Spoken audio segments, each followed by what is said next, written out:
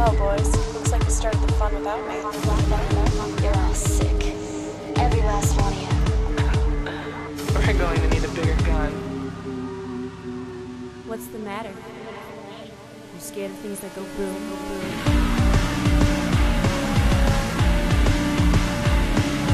Give me one goddamn reason why I shouldn't blow your goddamn brains all over that goddamn wall. My name is Eric, and boy, what a show I have got with Michael Kester today. Yeah, it's gonna be a good one. What are the movies we're doing? We're doing Gummo and Pink Flamingos. Oh man, so I don't know what to call this culture yet, but and I guess we'll talk about it on the show itself. We'll kind of get into the deeper roots here. But I think this was sort of opposing views of kind of trash culture. Yeah, you know? that's something like that. Yeah. Of kind of, I don't want to say poverty necessarily, but it's somewhere, and trash seems too simple. And it seems a little offensive. Right. Well, there's the cynical look and there's the champion look. Yeah. And you can't. You know, the funny thing is, if I could say easily trash culture, I would say, oh, Pink Flamingos is the trash culture film. Sure. But that's the champion Bible. film. Right. Well, that too. There's going to be spoilers. I don't know how many spoilers there's going to be because instead of doing prep today, I just watched the Shiniwam video. So we'll probably talk about that too. But I think we'll talk about that in the Gummo section, which will be first. Right. So you can use the chapters in our show to skip over Gummo if you haven't actually seen Gummo. Uh-huh. And you could skip Pink Flamingos if you hadn't seen that particular John Waters film. Yeah, because of all the John Waters films we've covered on Double Feature, Pink Flamingos is the one you haven't seen. Gummo was written and directed by Harmony Korine. Who's a man. Yeah, Harmony Korine, we've not talked about a ton on the show before, but strangely we have covered. Yeah, well, and strangely we have covered is probably the most understated way you could have put that. We covered him strangely. Harmony Korine was the writer of Kids. The writer of Kids. That was director Larry Clark. Right, who we did talk about at length. But Harmony Korine was the writer of Kids. Just a notable subversive filmmaker. Has done a lot of films like Gummo and like Kids since then. A lot of work with, old Chloe. Yeah, right. And to talk about Chloe again. I'm excited. I love that. Yeah, especially a movie where Chloe looks like Yolandi. You're trying to distract me already. I have, I think, equal things to say about Gummo and Miwam. Oh, God. We could have probably done just a double feature on that, but it would have gone an hour and a half. Okay, and before we alienate everybody who doesn't know what you're talking about. Right. I want to stick to the Larry Clark stuff a little bit. Oh, Larry Clark. Well, I mean, okay, so this has nothing to do with Larry Clark today. Okay. But we threw Kids on the show because we thought it was funny last year. Something like that. And I mean, we had a great conversation. I really loved that show. I think we threw Kids on the show because we wanted to play the joke that had been played on us, on everyone. Sure. But when we did it, it was sort of a surprise. Harmony Korine landed on our show. I don't know how that took so long or how he found a spot here. Yeah. Both of those things. Something right in the middle. So we're watching this now, and I want to compare it a little bit to Kids, just because if everybody's been following along for all these years of Double Feature, they've seen Kids previously. Sure. And to contrast these two works, now Harmony's directing, not just writing. Right. This has nothing to do with Larry Clark. He's completely out of the picture. But I'm interested in how similar the two films are. Well, I think with a visual aesthetic and kind of the way that the raw way that the shots are told. Sure. I think that there's a huge obvious comparison to the Larry Clark film Kids. But the biggest difference for me is, one, I think that Gummo paints far more of a portrait instead of telling any sort of a story. Sure. And I have a lot to say about that. But Kids was, despite a lot of contention, Kids did have a plot. Yeah. If only... there's a narrative there. Sure. Where there isn't as much here. Gummo absolutely has no narrative. Right. By design. And I think a lot of the theme of the film revolves around the fact that there is no narrative. Well, you don't create a fucking nihilistic movie and then give it a straightforward plot. Right. I mean, if you're going to really do some justice to nihilism, you're also going to say, fuck plot. We don't need plot. Right. And if you're gonna hit a white trash town with a tornado, Sure. they're not doing anything. Sure, yeah. What are they doing at that point? When Yeah. you go through all of their homes and all of their businesses with Yeah. a fucking natural disaster, Right. they're going to spend weeks doing nothing. Yep. You can't follow a plot. I mean, the closest thing to a plot in the film is wiping out cats. Sure. Which is sure. just this gross theme. analogy Yeah. to, you know, bringing people out of their shelter and now everybody's a fucking stray. Yeah. And you hit the nail on the head when you said nihilistic portrait. You know, it's it's Sure. a film that is just about being Yeah. and how when left to your own devices, your being can be your own downfall, Sure. even when you're not doing anything, even if you're just surrounded by it. It's great that you can look at this and immediately see all those differences between kids, because Yeah. I was struck so much to go, you know, as a director-centric person Yeah. myself, I see a Larry Clark movie and I see a Harmony Korine movie, and the fact they are similar really in any way makes me go, well, one, was Harmony Korine inspired by his work with Mhm. Larry Clark, but maybe more so is this just kind of a genre now, Yeah. you know, this sort of independence. Well, I mean, it goes back to the Bellflower thing about mumblecore. Yeah, right. Again, I have no fucking idea what mumblecore Still is. no idea, probably never any This idea. seems like something that I would call mumblecore. Again, no Oh, idea. Right. You what did. that would be. I think kids came up in that conversation, if I remember. Yeah. But you know, a film that I think draws a lot of parallels to Gummo, and this will be shocking probably just to you, Eric Ingram, but not to anybody in Podmanity, because Sure. it's been probably at least 8 days since we've mentioned Rob Zombie, Oh, great. is House of a Thousand Corpses. Really? I feel like Gummo and that film are both painting this picture of a place, Right. and the people are in it, but it's not the focus of the film. Sure. Okay. And if you look at something like House of a Thousand Corpses, it's, you know, the backwoods South, and it's that house, and it's, Sure. you know, the murder ride and whatever. Although but it's, these are two very different kinds Sure. of South. right, that's true. But the House of a Thousand Corpses thing that also I think is a direct parallel is that do you remember how in House of a Thousand Corpses it jumps back and forth between, I want to say narrative, but for the sake of Gummo, I'm just going to say film, and then short kind of almost testimonials of the crazy people that are around but that aren't involved in the filmmaking. Right. There's the scene where the guy has his shotgun pointed at the camera and he's going on about, you know, aliens, and the other scene where the woman and her husband are talking about how she had sexual relations with Bigfoot. Sure. Gummo has that same thing where Harmony Korine goes out, finds people actually from this town, Yeah. and basically turns the camera on, and they beat the shit out of each other in their kitchen. Right. And it's just as fucked up and uncomfortable as the semi-scripted, you know, stuff with big name actors like Chloe Sevigny. Right. Big name actors like Chloe Sevigny. Comparatively. Maybe it's the Savini that's making me think Larry Clark too. But yeah, it's that environment, you know, it's the cheap poverty and the dirt and Sure. The morally bankrupt kids, Yeah. I guess.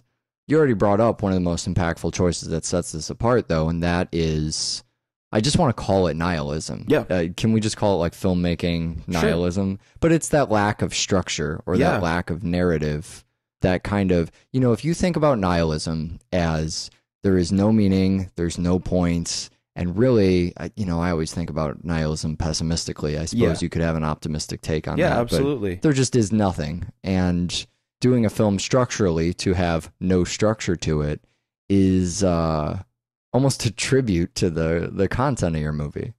So we have this collection of scenes, and when you think back to it, it kind of, I mean, it creates its own narrative by force, really. Yeah. When you have a collection of scenes and you finish, I mean, I think the audience naturally goes, so what was that about? Well, yeah, and I think that that's what I love about Gummo, is that it does the thing that you and I love to talk about. It's a film that presents the audience with a bunch of art, a bunch of, you know, work, the product of days of planning and filming and writing and whatever. And then it goes, okay, figure out what I'm saying. Yeah, right. Because it's there. I think that Gummo says so much in its simplicity by not giving you a storyline. I feel like oftentimes giving somebody a plot is a way for half the audience to tune out to what the film is actually saying. Because if you have a plot, then when the film is over and the plot is resolved, 50% of an audience has seen the film. Yeah, it's the done. other It's 50% over. of the audience is still going to cook on it, find the themes, figure out the why of the plot and why the characters do this and that.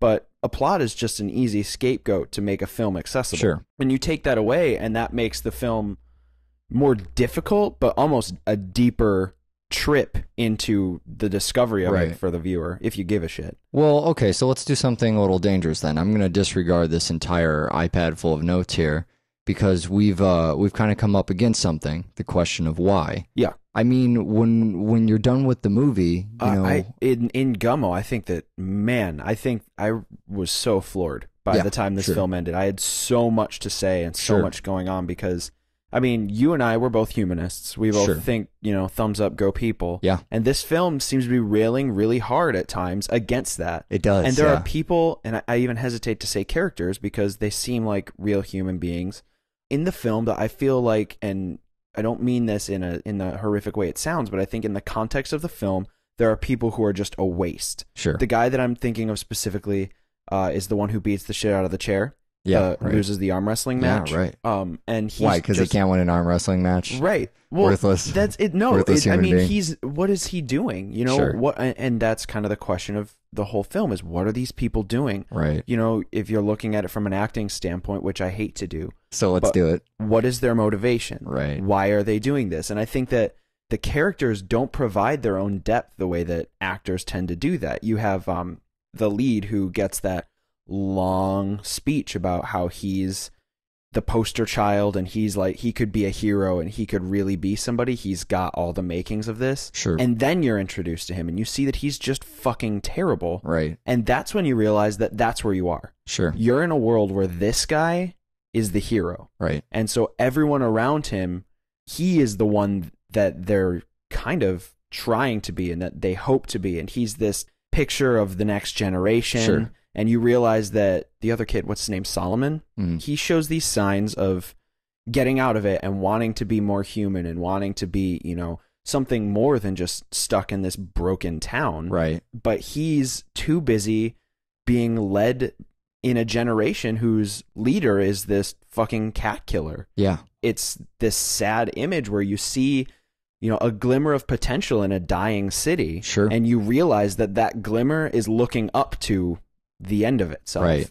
And I know I'm starting to talk really heady, but that's what I think the film presents to the viewer is this idea that your surroundings and the society you live in really kind of sets some boundaries for what you can accomplish. Yeah, and it's sad because a lot of people, you know, where our generation is particularly guilty, where we grew up being told you can do whatever you want. Sure. You can be whatever you set your mind to. If you want it, you know, believe it, you can achieve it. Sure. And, you know, then the fucking financial problems or whatever hit, and it becomes abundantly clear that you are still limited by where you are, who you were born to, what's around you, who you know. The limitations start piling up. Yeah. And it's really jarring to a generation of people who are told, you know, believe in your dreams, follow your heart. Yeah. And it's just a reflection on this whole society in Gummo where you have this kid and he goes in and there's that scene, that the one I always remember with Cassie, you know, the mentally handicapped girl who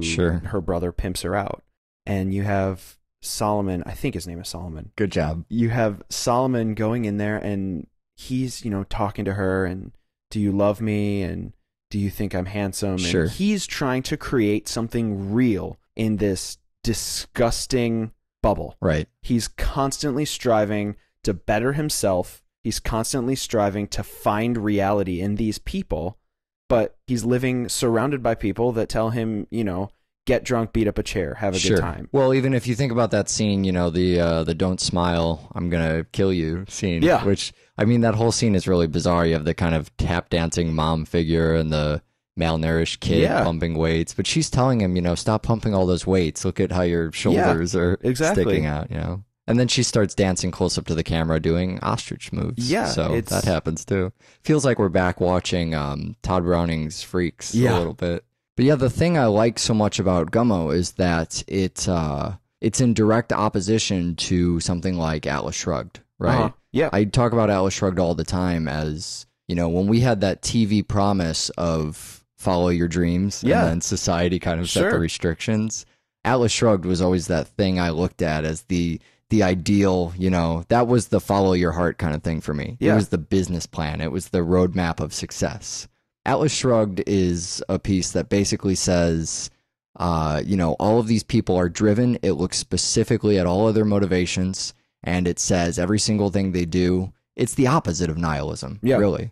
So much so that it says, well, what if we create a society just of people who are driven? What does that society look like? And then you turn and look at Gummo, and it says, what if you're surrounded by people who do nothing? Yeah. You have no resources, and you have, things like motivation come to mind for me for, when your peers are holding you up to something. Yeah. I just started watching the Aaron Sorkin thing, Newsroom. Oh, yeah, yeah. We really need to do more Sorkin on this show, by the way. We totally missed out on The Social Network because I wasn't even really aware of the Sorkin thing, but just fucking magnificent writer. But seeing someone surrounded by people who are all trying to be the best at what they're doing, just by osmosis makes you fucking better at it. It makes you driven. It makes you think about it all the time. It's like when all of your friends are into a particular movie, it gets you excited about it. And that's the thing missing from Gummo. And that's the thing that makes it, this poor fucking kid, the fact that it looks like he's trying to achieve anything at all is a fucking miracle compared to, when he talks to anybody else about anything, they're just smashing his dreams. Left and right. I think if there's anything that drives any of these people, it might be self-image. Yeah. That seems to be the only thing they have, even a word like concern about. What are these people concerned with? What are they, it seems like even the basic elements of food, shelter, not important. No, there's really nothing that's important to them. Yeah, I think But maybe taping up their boobs and shaving off their eyebrows and, that might be the only thing. Yeah. I think a lot of what motivates these people is each other. And I think that's why it's a downward spiral. Mm-hmm. I think that, I think self-image is exactly what it is. I think they're out, their houses are destroyed. They're out in their front lawns on lawn chairs, and people they know are around, and they want to be okay. They're just kind of bored, and they're looking to everybody else. They're looking for the first person who's going to start trying to rebuild. Sure. But they don't want to be that person because, again, you have everybody just knocking everybody down for trying to make any improvements. Right. And but you mentioned earlier humanism. I think we both start with the premise that people are basically good. Yeah. Most people are basically good. Yeah. Where is the good in these people? Well, I don't think that... Is it in there? I don't think that they're bad people. I think that they're... just torturing animals and, cutting off someone's life support. That's all one guy. Yeah, and like I said, that's the guy that everybody is now looking up to. Yeah, right. You have... Well, because he's the only one with any kind of drive. Yeah, even exactly. If it's in a negative direction. And it's this fantastic thought experiment where, what if you have a bunch of uneducated, decent human beings who are all being led by the one motivated, evil human being? Sure. Something that gets me back to humanism, though, is I kind of feel like this is a real place, right? Places like this really exist, don't they? Have you ever been anywhere that just... you ever been around this kind of... the poverty is one thing. Sure. When I think about... There's few times in my life, very few times, that I've been around an environment like this, but I have seen it. Yeah. Towns I've been to where... I hate to just pick on the South. We champion the South all the time, so that's fine. But it's the few instances I've been in the South in towns where there aren't a lot of people, and it's just this kind of, the idea, me going down there and going, great, what are we going to do today? What's on the agenda? The word agenda, I might as well be speaking another language down there. There's, not to say down in the South, but in these particular places I've been, places in Tennessee specifically. Outside the city in kind of Tennessee suburbs where no one has anything to do all day. Yeah. You kind of just get up and you do whatever's in front of you. You think moment to moment until eventually you go to sleep. It's a bleak and a depressing existence, but I think a movie like Gummo needs to exist to remind us it's there if we're not around it, because it's important in a representation of reality, not just to constantly go, here's how life should be. Here's the fountainhead. Here's the ideal. Here's what everyone should strive towards. But also once in a while to say, also this thing exists. Even if just to go, well, this is why we're driven. So this doesn't happen. Sure. Because that's the easy thing to happen. Right. that's what happens when we all stop being driven. You know, that's where we all live then. Well, and I think it's scary because it's all based on this idea that, I mean, we don't get to see the functionality of the town before it gets hit by a natural disaster. And I think that kind of nebulous idea of this could have been a functional town. Right. But at maybe this just point, so much apathy, you know, something catastrophic happens and no one cares to pick up it's so after crippling to imagine. I mean, just think about in your life, think about you're here in Chicago, a fucking, I don't know, tornado, say, goes through, rips your apartment apart. What do? I mean, I can tell you at least for the first few hours, you go to a cafe and you sit there. Yeah, right. You do nothing is what you do. Well, I mean, there's the moment of shock, and then there's that moment that's supposed to come afterwards of, all right, time to create a plan. Yeah. That's what you do after a fucking disaster. Sure. You go, this was terrible. Okay, now what? And the okay, now what doesn't seem to happen. Right. Instead, there's the crutches. There's, let's, you know, drink a beer and we'll wrestle a fucking chair, you know? Yeah. The kind of poverty that's on display is really one of the things that's the most astonishing. You know, that kid takes the picture down in that scene and just the bunch of bugs crawling out, and it's as if everything in the entire movie has this kind of thick, filmy, scuzzy coating over it. It's why I don't go in thrift stores. It's I mean, it just feels gross to me.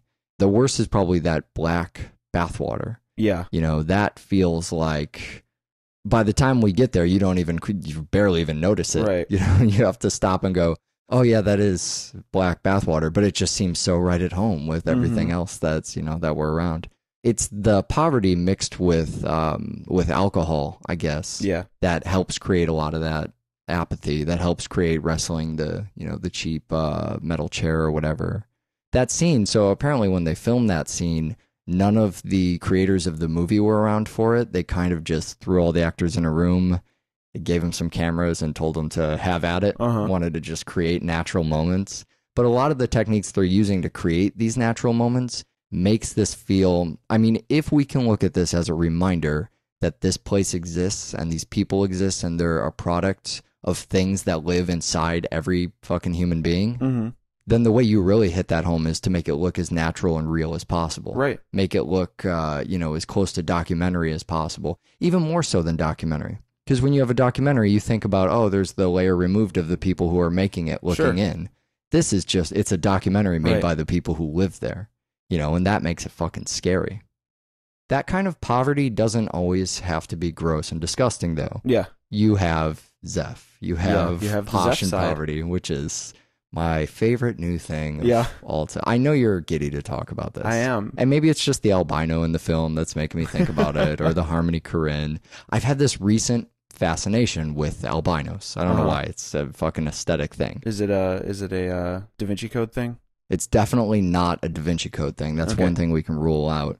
You know, we mentioned previously on the show the Antwoord or Antwoord, the South African group. Do you want to talk about that a little bit? Yeah. Well, I think we didn't really touch on it a lot in the year end. Well, they started off as just, you know, a rap group out of South Africa.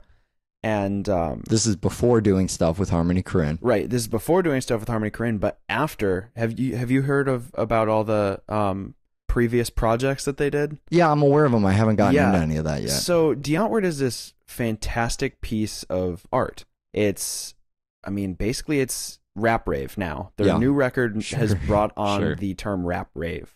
It's basically ghetto fare, but it's from South Africa where poverty is actually poor. Yeah. Instead of South Central LA. Sure. Where poverty is kind of a bummer. Yeah, right. Right.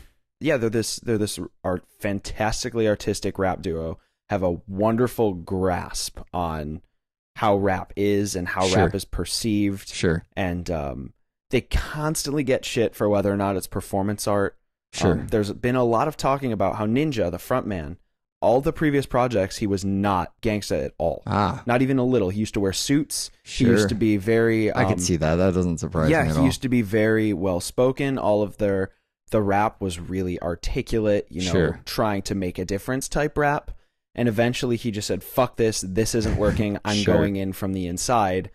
Ninja comes out, and he once stated in an interview, Ninja is like Superman to Clark Kent. Right. Only I never take the fucking cape off. Sure. It's perfect because it's it's these two people. Yeah. They're from It's three South people. Africa. It's three people. Yeah, it's Ninja, Yolandi Visser, and DJ High Tech. Oh, of course, DJ High Tech. Yeah, he'll fuck you in the ass. How could Punk ass I white boy. forget?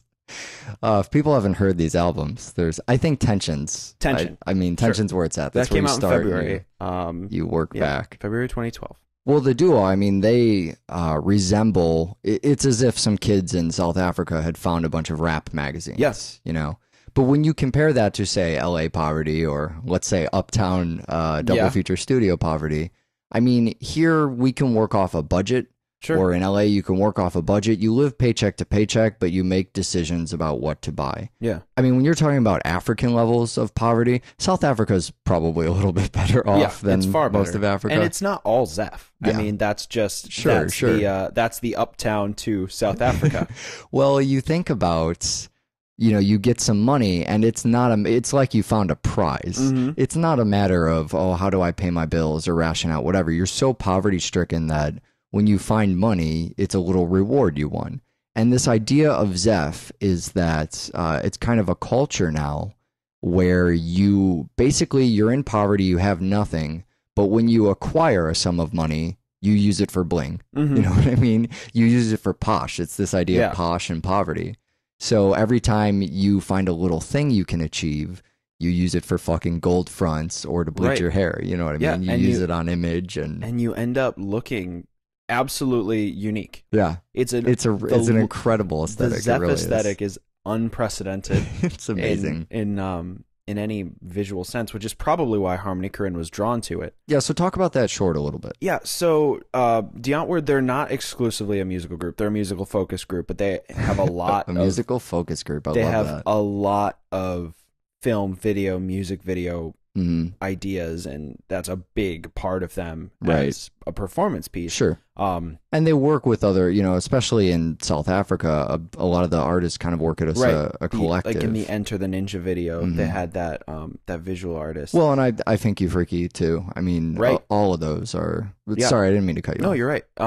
But it's kind of subversive in the way that you can't figure out what they're subverting or how they're subverting it, but you know that most people aren't going to be okay with it. Sure. And I think it's that rebel without a cause idea. Right. It's that subversion of, well, we don't really have anything to subvert, but we see culture over here doing it. Yeah. It's almost a commentary on rap culture. Sure. Up to the point where it realizes a commentary on rap culture would be redundant and unnecessary. Yeah. So it's kind of just... It's its own unique thing. Yeah. You really just need to look at it. And so, Umshini Wam is this short film that Harmony Korine did. And it's about these two people, and they get pretty bling in wheelchairs, and there's a lot of guns and a lot of nihilism and a lot of heart. Yeah. And it stars Ninja and Yolandi. I mean, it's online. You can I'll find link it off online. to it. I'll link off to it. It's kind of a nice note to end on with such a portrait of hopelessness with this movie. But I want to look at the other side too. I want to look at the Pink Flamingo side. Oh, that's a big side of it. Well, you have to have direct opposition to something like what Korine's this was a good pair. It was. We have to make time to pat ourselves on the back again. I think Pink Flamingos I'm excited to talk about because finally our constant conversations about the mainstream debate of where John Waters' mainstream branched off, whatever began. Blah, blah, blah. Yeah, this is deep in Dreamlanders territory. Yeah. We're nowhere. Although the argument could be made it's the most well-known of the Dreamlanders films, true. And thusly the mainstream one. But I will not make that argument. The Dreamlanders I've referenced before on the show. That is the old school John Waters troupe that honestly, made its way through a lot of his films. Yeah, and I always forget that they're called the Dreamlanders, and every time isn't you that the mention best? it makes me so excited. Yeah, because there's almost something ironic about it. Sure. But not really. I mean, it's dream and it's heart. Yeah, I feel like it's this. It's not ironic, which is what I love about it. You're right. It's John Waters and his friends, and they want to make movies, and he wants to make movies. And so they're going to. And they're going to fucking make movies. Yeah. And they're going to make whatever movies they want, and it works. Sure it does. Yes, it did. Mink Stole, who, by the way, Mink Stole, red hair in this movie, and maybe it's the other names that I'm going to drop. Mink Stole's kind of the hot one. Yeah. Am I totally off like based that. on that? Mink I Stole. never thought I'd say that, but Yeah, because she's- Edith Massey's not the hot one. Ugh. Edith Massey is the egg lady. I have such a problem with that. I think of all Yeah. the things that go on in this film, of all the different holes that Sure. sing, Sure. of all the different meats that are tied to different genitalia, Yep. of all the different bodily matter that gets consumed, Hmm. egg lady Somehow in that a upsets baby you the pen most. is the most uncomfortable. Also, Divine can't Oh, go love unrecognized. Divine. There'll be lots of Divine chat. But John Waters is kind of, I think John Waters is narrating. That's John Waters, yeah, right? It's got to be. Yeah, I'm just having so much fun. I'm barely paying attention to who's doing what. I had to pause several times to write things down this time. Pink Flamingos is this cult legend Yeah. of a movie. It's something I was aware of way before I knew anything about John Waters. I mean, when's the first time you heard about this? Can you remember the first Yeah, time? I can. Yeah? When I first moved to the city and I met a bunch of people, we all went to Tower Records when Tower Records and physical music Right. were So both this things was that people 30 could years have. ago. Right. And a guy that I had met and was kind of into film was trying. I wish I remembered the other film he almost bought, but he had Might have another double feature on our he hands. had Pink Flamingos in one hand Ah, and another film in another hand, and he was like, I don't know which one of these to buy. wow. And I was like, well, I've never seen either one. Sure. And then he holds Pink Flamingos and he goes, someone eats poop in this movie. Right. And I said, you should get that one. Yep. So he bought it and we immediately went home Oh, and we watched it, the whole group of us. yeah. And I shit you not, Eric Ingram, by the end of the movie, there were 3 people left in the room. Wow. Yeah. It actually killed off the audience. Yes. In a college dorm room, it killed Wow. off the audience. The These are people Aristocrats is the starving only for movie social attention. I've ever seen to do that. That's, I once described John Waters on our show as that perfect feel good, just kind of, no matter where I'm at, I watch a John Waters movie and everything is just great Yeah. in the world. Absolutely. And this is my first time seeing Pink Flamingos. Oh, really? I have been saving Pink Flamingos for the better part of a decade. Oh, my God. And, this happens once in a while where I have certain films that I know are going to be great. Uh-huh. And I'm going to watch them, and it's going to be the best fucking moment of my life. Sure. And I don't watch them. I save them for when things get bleak and I Yeah. go nuts. You did that with Drive. when I have a believe. little mental relapse. Yeah. Yeah. And although that was shorter term. It was far shorter. Drive yeah. came out. No, and that's the sat on first it one for I can 6 think months. of. But yeah, the sixth Rocky I ended Yeah. up having to do for the show, Yeah. but that was when I was kind of sitting on. And that's what happened with Pink Flamingos too. We put it off for a long time. One, because we were not sure we were ready to go into that old John Waters territory. Yeah. But secretly, I had just not seen Pink Flamingos. Yeah. And I've seen the other Dreamlander stuff. Sure. But not all of it. But I mean, I'm familiar with it. And I just knew this would be so great. Yeah. And I needed a rainy day movie. And then time came to do it on the show. And it's just as fucking Well, perfect as. Yeah, and this is touted as a Trasho film still. Sure. Technically, the Trasho films. Well, yeah, that's what Um, when I think of the Dreamlanders movies, that's what I think of. yeah, it's a self-given title to the early John Waters films, Sure. including the film Mondo Trasho, Yeah. where John Waters just makes these movies. These are pretty heavily based on what we've talked about it before, but I love it. The newspaper articles. Oh, yeah, right. Where they fucking decide, it's something that I wish I had the constitution to do. Sure. Go out and go, I want to make a movie. Yeah. Let's do that. Oh, Today. also, what should we do that about? Yeah, right. For me, I'm always, I've got this idea and I'm going to start writing it. Sure. And then I forget, no, maybe that won't work. And Right. then I forget it. I'm not doing that. Oh, but I got this other idea. And Sure. all my scripts end up, 40 pages. Yep. John And never Waters made. goes, let's make a movie. Who's free today? Yeah. It's Saturday, so nobody's fucking working. Yeah. Divine is divine. Divine isn't working. Right. Divine's not working because we haven't come up with the movie idea yet. Right. So let's, I don't know, pull up a fucking newspaper, read some stupid article, and Yep. make a movie about it. Perfect. It's so, I mean, that's the best way to do stuff. Yeah. For me, anyways. That's everything I've ever done that got finished was pretty much something I did the day of. I just Yeah. went, you know what? I'm not doing anything today. Let's just fucking go do this thing. You and I made that video. We made, it was a music video. You were going to play a show anyways. Yeah, it that's was true. the thing you were doing. And I was going to go to the show, and I said, I'm going to bring a camera, just make a music video out of it. That's the only, which by the way, that's called Porn Stars and Promises, and you should go look it up. It's one of the most viewed Glitter Mouse videos on YouTube. I love that. Yeah, me too. But I mean, you have to just go do things. And they look at the obstacle being, well, what do we do about plot?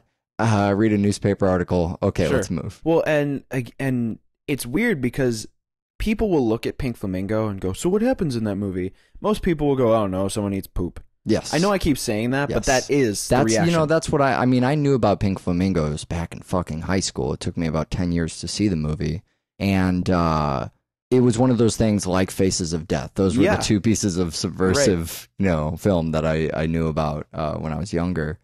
And people talked about it as the poop movie. Right. That was it, And it's such a small part of the film, but compared to Gummo, it's got a fucking story. Sure. I mean, it's Sure, got a it really plot. does. Compared to anything else, it's asshole dancing. Right. Compared to Gummo, it's about being the nastiest, filthiest person in Baltimore. Well, it's the competition for filthiest people alive, which really is the perfect plot for, debauchery on screen. But I mean, so we talked about that poop moment, which I love because it's just tacked on the end. Yeah. It's just such a... And then the thing you're about to see is Divine as an actor eating poop. Let's watch that now. Sure. And then Divine sees a dog and eats some poop, and then the movie ends. And I mean, it's... it's so just, we'll put this on the end in case you questioned But is that, I mean, I've heard, and I don't know, because people say that Marilyn Manson got ribs removed to suck his own dick. Right. Also a thing I remember from about when this movie came out. But color scales aside, Mm-hmm. I don't know to this day whether or not Divine actually ate that poop. I'm fairly confident that it's real poop and was actually eaten. Okay. Yeah. Well, I'm glad that that's at least our stance. I know that it seems really childish to be really... It does, but it's it's a on... question they present. I mean, when you introduce the scene as you will now watch Divine eat poop, really it's poop, and really Divine will eat it, and then Divine eats some poop, I mean, naturally, that question might arise. It's, it's great to go through. That's not one of the things that John Waters touches on in kind of the bonus footage for this. Right. But there's a great special thing where he kind of gives a walkthrough of the missing scenes and so forth from this. There's if you've never seen the trailer is really great from that. It's you ever seen the trailer from this movie? I don't think so. There is no footage from the movie in the trailer. Wow. It's just people's reactions coming out of the theater. It's pretty amazing. You make this movie and you go, we're gonna have, make this taboo movie, and it's impossible to show in theaters. It's impossible to rate. No one will. It'll be banned everywhere. And then the trailer can't even include footage of the fucking movie. The fact that the studio even decided to make a trailer kind of makes me happy.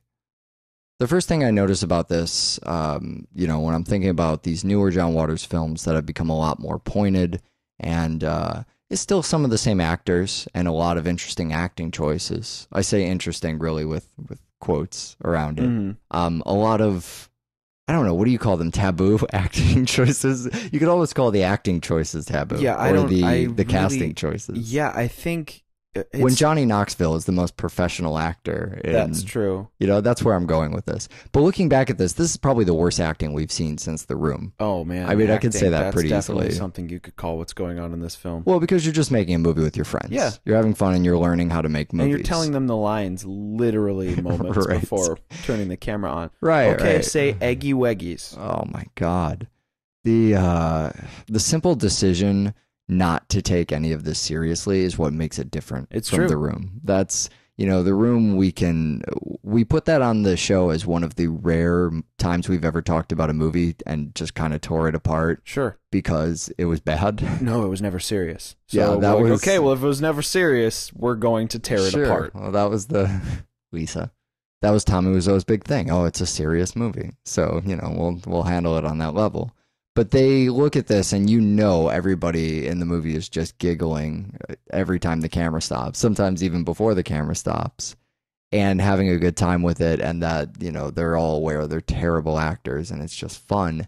And it's weird, when you make that decision and you make it obvious you've made that decision on screen, that suddenly it doesn't matter how bad. In fact, the worse the acting gets, the better. Mm-hmm. Edith Massey is probably the worst actor in this movie. It's horrible. If not the, I mean, Edith Massey probably has trouble even functioning as a human being. Right. Let alone on screen as a presence, which is the type of people John Waters, finds fascinating and puts in his movies. Sure. But yeah, she can't, she's just choking out these lines as if she has no comprehension of what she's talking about. It's like hearing someone reading something off a page if that person can't read. Yeah. That's basically how Edith Massey performs. But it seems unnecessary to even comment on the acting. The thing that was the most surprising about the sort of amateur quality of this was from John Waters, because he tends to be the most professional element of his films. The fact that he knows what he's doing and he's really got his finger on the pulse of his subject matter and his actors, and he has the right level of these things at all times. Right. But when we're watching this movie, I mean, he's learning how to make films. He's doing these, I mean, most of these scenes are a single take. Yeah. Not because it's a Joss Whedon, Serenity show-off single take, but because he doesn't know that you shoot from multiple angles and edit together. He's making he probably knows that, but he's making a fast movie, and every single scene is just turn the camera on, do the scene, then turn the camera off. That's what you do. And then you move to the next scene and you turn the camera on and you film it and you turn the camera back off. He's also doing, he's got a zoom lens. So of course you use it because, that's what you do with the zoom lens. And he's just zooming in and out of, oh, now we're going to focus on this person. Rather than cut to a close-up, I'll just zoom in on their face. And then, somebody over there is talking quick, zoom back out and then move back over to them and zoom in. It's what you do when the first time you ever touch a fucking camera. I'm going to give people a filmmaking tip that's awesome right now. If you suck at shooting movies and your movies come out amateur looking, get what's called a fixed lens, a prime lens. It can't zoom, and then you just don't have that problem. Yeah. Because if you have a zoom lens, you're always going to want to zoom into things, and then your stuff is going to look hokey if you don't do it right. And they're cheaper. They're nice, cheap lenses. The actors don't always fit in the frame. I mean, they're clearly not. It's just where can we put the camera to get the most stuff in here? It's wonderful. It really is. I mean, it's wonderful because you see how far John Waters has come. If this is all he ever did, then we'd be talking about him like he's Herschel Gordon Lewis. Yeah, right? That's true. I mean, that was the magic of Herschel Gordon Lewis, is somebody who kept making films that never seemed to get better. Yeah. They almost seemed to just get worse. I was just going to say the same thing. And it's, it's funny too, because I think Herschel Gordon Lewis, I can see a lot of that in this movie. There's a lot of those kind of HGL inspired moments, the cannibalism and stuff. A lot of our favorite filmmakers around this era are just people who they just turn on a fucking camera and go, okay, movie time. Yeah, right. But it makes me feel like anyone can do this. That's why I love it. Yeah, it's the best thing. I mean, especially when you know newer John Waters movies.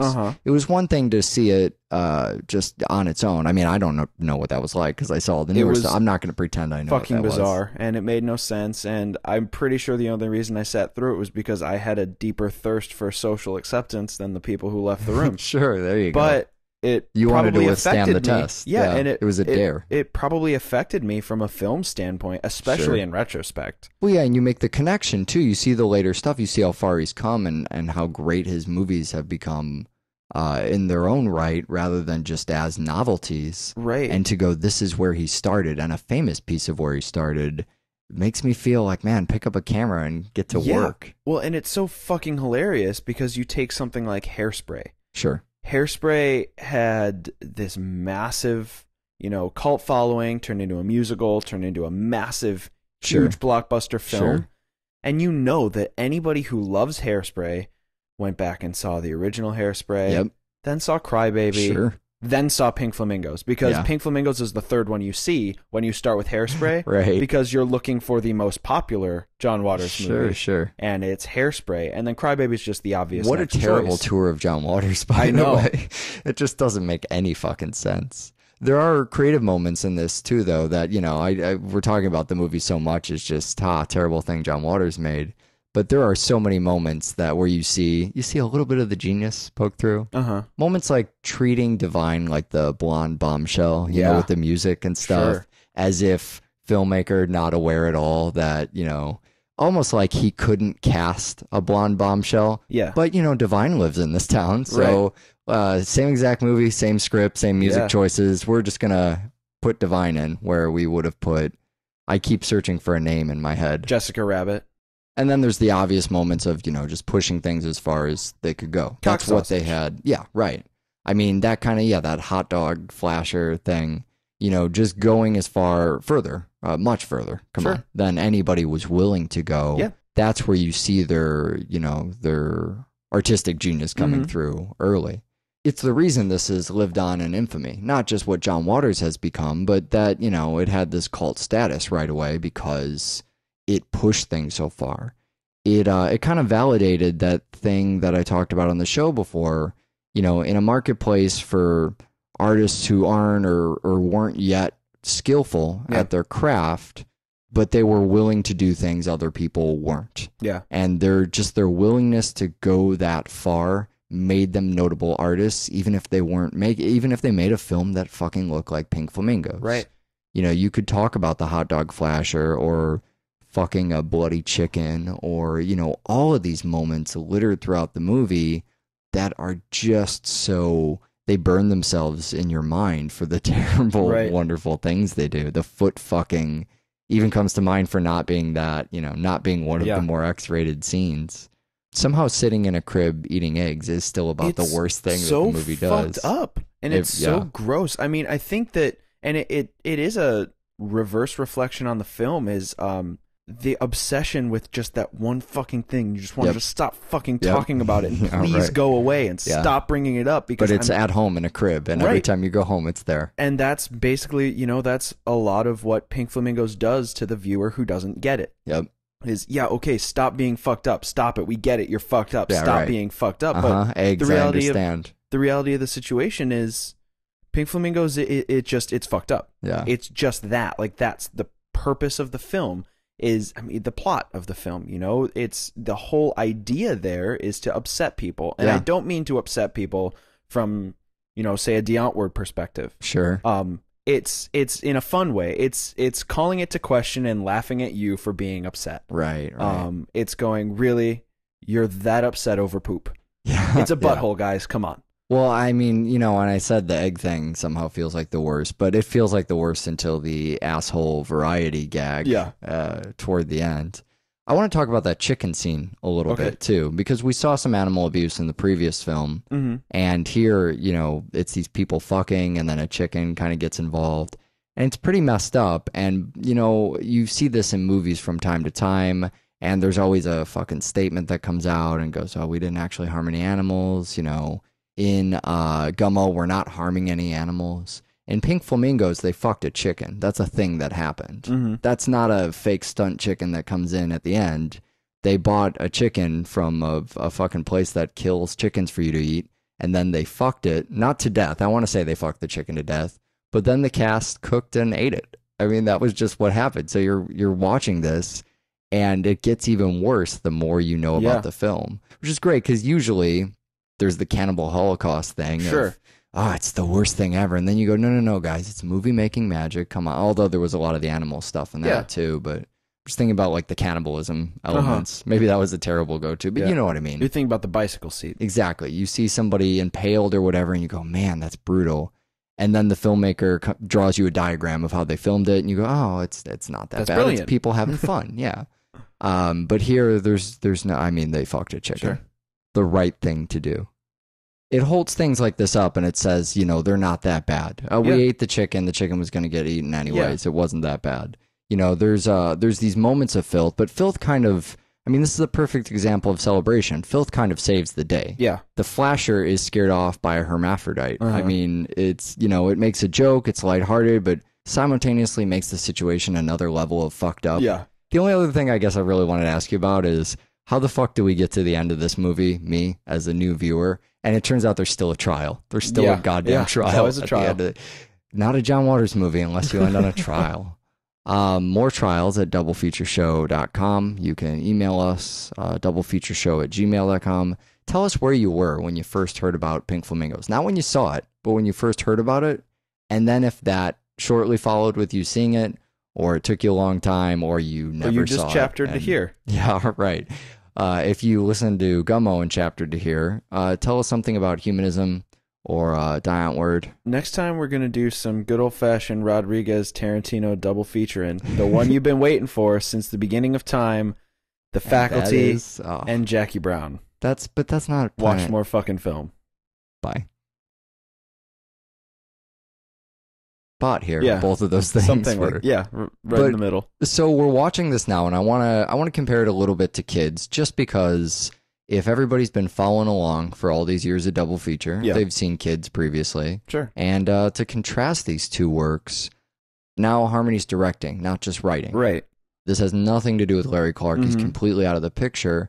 But I'm interested in how similar the two films are. Well, I think with a visual aesthetic and kind of the way that the raw way that the shots are told. Sure. I think that there's a huge obvious comparison to the Larry Clark film Kids. But the biggest difference for me is, one, I think that Gummo paints far more of a portrait instead of telling any sort of a story. Sure. And I have a lot to say about that. But Kids was, I mean, despite a lot of contention, Kids did have a plot. Yeah. If only there's a narrative there. Sure. Where there isn't as much here. Gummo absolutely has no narrative. Right. By design. I mean, and I think a lot of the theme of the film revolves around the fact that there is no narrative. Well, you don't create a fucking nihilistic movie and then give it a straightforward plot. Right. I mean, if you're going to really do some justice to nihilism, you're also going to say, fuck plot. We don't need plot. I mean, right. And if you're going to hit a white trash town with a tornado, they're not doing anything. Sure, yeah. What are they doing at that point? When you go through all of their homes and all of their businesses with a fucking natural disaster, they're going to spend weeks doing nothing. Yep. You can't follow a plot. I mean, the closest Well, boys, looks like you started the fun without me.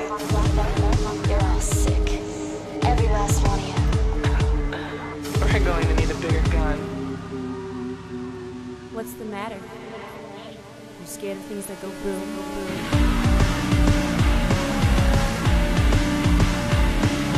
Give me one goddamn reason why I shouldn't blow your goddamn brains all over that goddamn wall. My name is Eric, and boy, what a show I have got with Michael Kester today. Yeah, it's gonna be a good one. What are the movies we're doing? We're doing Gummo and Pink Flamingos. Oh man, so I don't know what to call this culture yet, but and I guess we'll talk about it on the show itself. We'll kind of get into the deeper roots here. But I think this was sort of opposing views of kind of trash culture. Yeah, you know? That's something like that. Of kind of, I don't want to say poverty necessarily, but it's somewhere, and trash seems too simple. And it seems a little offensive. Right. Well, there's the cynical look and there's the champion look. Yeah. And you can't. You know, the funny thing is, if I could say easily trash culture, I would say, oh, Pink Flamingos is the trash culture film. Sure. But that's the champion Bible. film. Right. Well, that too. There's going to be spoilers. I don't know how many spoilers there's going to be because instead of doing prep today, I just watched the Shiniwam video. So we'll probably talk about that too. But I think we'll talk about that in the Gummo section, which will be first. Right. So you can use the chapters in our show to skip over Gummo if you haven't actually seen Gummo. Uh-huh. And you could skip Pink Flamingos if you hadn't seen that particular John Waters. And Corpses, it's, the backwoods South, and it's that house, and it's, the murder ride and whatever. Although these are two very different kinds of South. Right, that's true.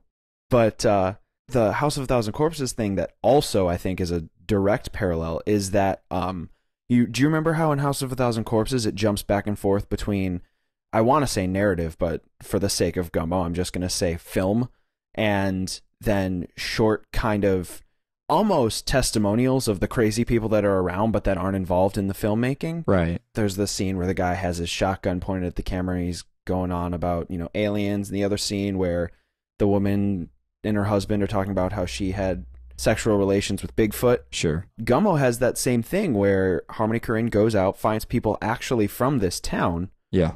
And basically turns the camera on, and they beat the shit out of each other in their kitchen. Right. And it's just as fucked up and uncomfortable as the semi-scripted, stuff with big name actors like Chloe Sevigny. Right. Big name actors like Chloe Sevigny. Comparatively. Maybe it's the Sevigny that's making me think Larry Clark too. But yeah, it's that environment, it's the cheap poverty and the dirt and the morally bankrupt kids, I guess.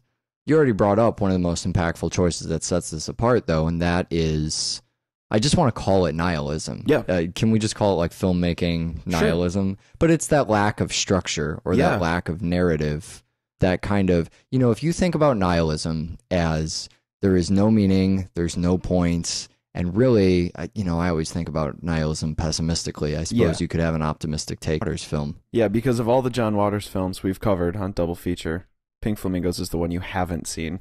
Gummo was written and directed by Harmony Korine. Who is a man. Yeah, Harmony Korine, we've not talked about a ton on the show before, but strangely we have covered. Yeah, well, and strangely we have covered is probably the most understated way you could have put that. We covered him strangely. Harmony Korine was the writer of Kids. The writer of Kids. That was director Larry Clark. Right, on who we Kids. did talk about at length. But Harmony Korine was the writer of Kids.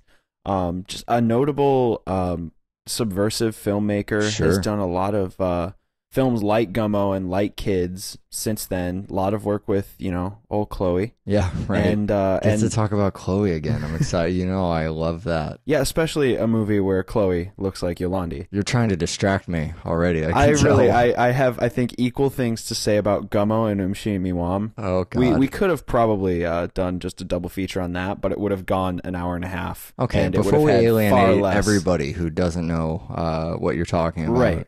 I want to stick to the Larry Clark stuff a little bit. Oh, Larry Clark. Well, I mean, okay, so this has nothing to do with Larry Clark today. Okay. But we threw Kids on the show because we thought it was funny last year. Something like that. And I mean, we had a great conversation. I really loved that show. I think we threw Kids on the show because we wanted to play the joke that had been played on us, on everyone. Sure. But when we did it, it was sort of a surprise. Harmony Korine landed on our show. I don't know how that took so long or how he found a thing to a plot in the film is wiping out cats. Sure. Which is just this gross analogy to, bringing people out of their shelter and now everybody's a fucking stray. Yeah. And you hit the nail on the head when you said nihilistic portrait. It's a film that is just about being and how when left to your own devices, your being can be your own downfall, even when you're not doing anything. Even if you're just surrounded by it. It's great that you can look at this and immediately see all those differences between kids. Because I was struck so much to go, as a director-centric person myself, I see a Larry Clark movie and I see a Harmony Korine movie, and the fact they are similar really in any way makes me go, one, was Harmony Korine inspired by his work with Larry Clark?